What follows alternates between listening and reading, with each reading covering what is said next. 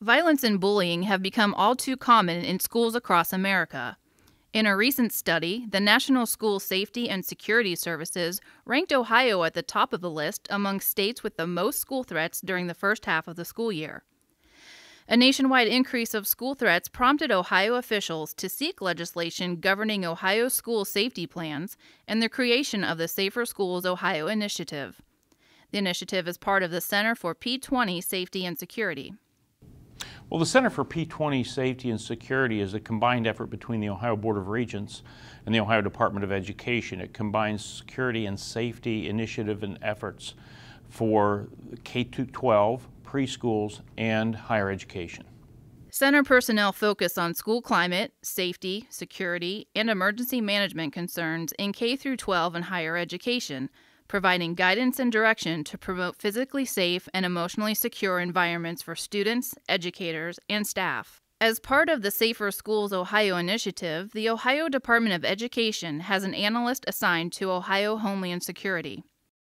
Having an analyst embedded in the state's fusion center is very important to us. At the time, we were only one of 2 states in the nation. Now I believe we're one of 3 states in the nation that has an analyst, a full-time analyst, dedicated to the state's fusion center.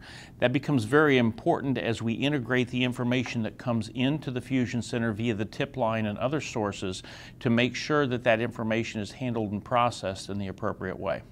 The initiative was charged with mobilizing resources, from analysts at Ohio Homeland Security to professors at the University of Findlay, to inform our educators, community leaders, parents, students, local law enforcement, and fire officials about the importance of having an up-to-date safety plan, as well as providing Ohio schools the tools they need to keep Ohio's children safe. Having a safety plan is critically important. Keeping our students and staff safe here at Minster is a high priority for us. So having the complete plan, an updated plan, using best practices is what's critically important. A U.S. Department of Homeland Security funded training course developed by the University of Findlay allows schools throughout Ohio to address key safety and security factors using an all-hazards approach. Offered by the university's All Hazards Training Center, the 16-hour course teaches collaborative strategies to key decision makers from schools, law enforcement, emergency response agencies, local government, and the community to better plan, prepare, communicate, respond, and recover from a school-based incident. The University of Findlay training provided us an opportunity to assess our current plan and provided us a focus for an improved plan. And so the process was most instrumental in bringing all of the stakeholders together. We had our fire chief, our police chief, our EMS representatives. We had the county sheriff as well as our Auglaize County EMA professionals all in one room speaking the same language. One of the resources provided to schools is an anonymous tip line. Tips received are analyzed by threat assessment and prevention analysts in Ohio Homeland Security. Well, the TAP unit is the Threat Assessment and Prevention Unit with Department of Public Safety, and we're housed with Ohio Homeland Security. The TAP unit's main role is to man the 844 SAFER OH tip line, which was implemented from a study between the U.S. Secret Service and the U.S. Department of Education that shows that in 81% of school violent attacks, someone other than the attacker knew about the attack, knew something about it, and didn't say anything for fear of being identified. So the tip line is completely free. It's also completely anonymous, and it's used to fill that gap, to decrease that 81%. The TAP unit is there to facilitate any tips that come in, to analyze the content, and to pass it along to law enforcement, to the Department of Education, to the schools, or whoever needs to know that information. The Ohio Department of Education and the Ohio Department of Public Safety launched the 844 SAFER OH tip line that accepts both calls and text messages 24 hours a day. Callers can anonymously share information with school officials and law enforcement about threats to student safety, whether that involves a threat to the entire school or a single student.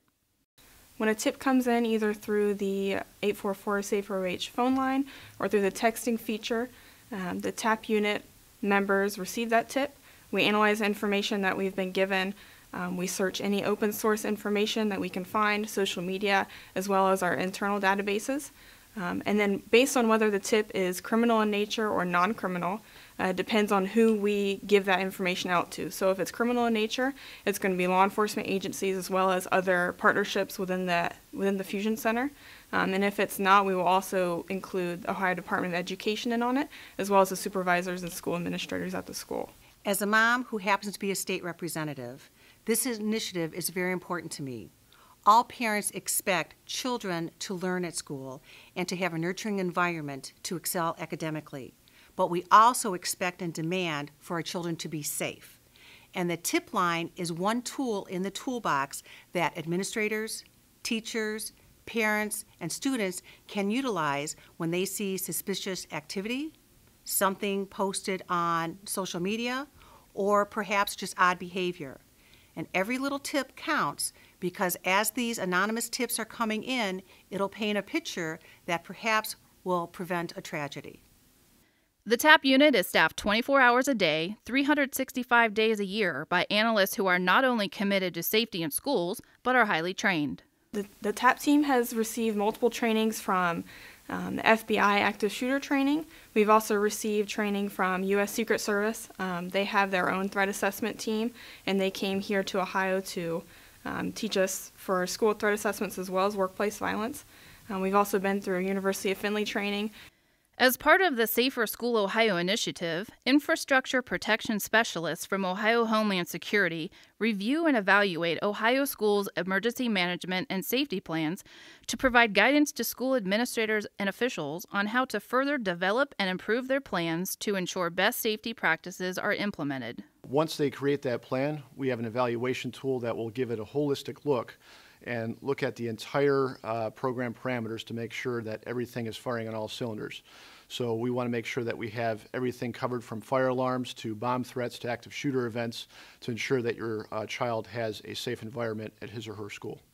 Under the new Ohio Revised and Administrative Code, schools are now required to not only submit a comprehensive emergency management plan, but review their plans each year and conduct emergency training drills so students and teachers can practice what to do in the case of an actual emergency.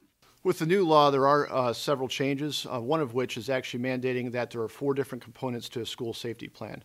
Whereas before we were looking at solely the floor plan or the security plan, we're looking at not only those 2, but also adding the emergency contact listing as well as a site plan, which is like an outdoor snapshot of the school, which can help first responders when they're responding to an emergency at that school.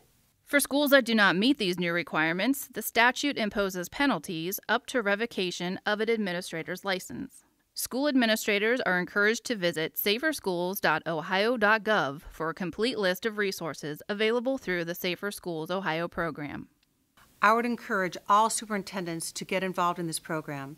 It is free to all schools throughout Ohio. And keep in mind, we all know that you are deeply passionate in creating a nurturing environment for children. But remember, the children want to feel safe. And if there are children struggling themselves or a friend, this could be a tool for them to call anonymously to help themselves or someone else. And we all want to prevent a tragedy from happening.